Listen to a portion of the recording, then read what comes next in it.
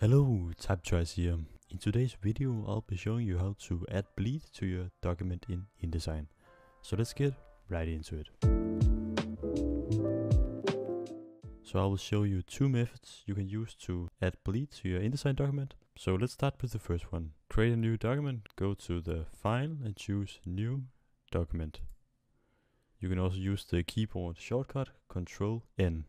In here you can change all the things about your page, and if you scroll down to the bottom, you can see this named bleed and slug. We want to use this called bleed. Make sure to set this as link.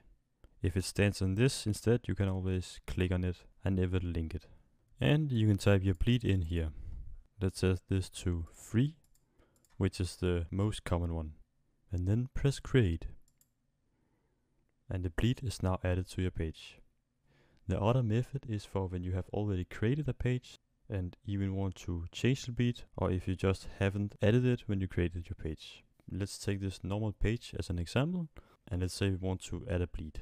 First go up in File and choose Document Setup, or use the keyboard shortcut Ctrl Alt P. From here you can see the same settings as the other method and go down to the bleed and slug section right here and type in your bleed again. And let's give this 3 mm again. And make sure to set this as link by clicking on it if it doesn't appear. Like this. When we have set our bleed, you can just press OK. And the bleed is now added. Make sure to set the preview so you can see what you are doing. Thank you so much for watching. Don't forget to subscribe and like the video. See you in the next one.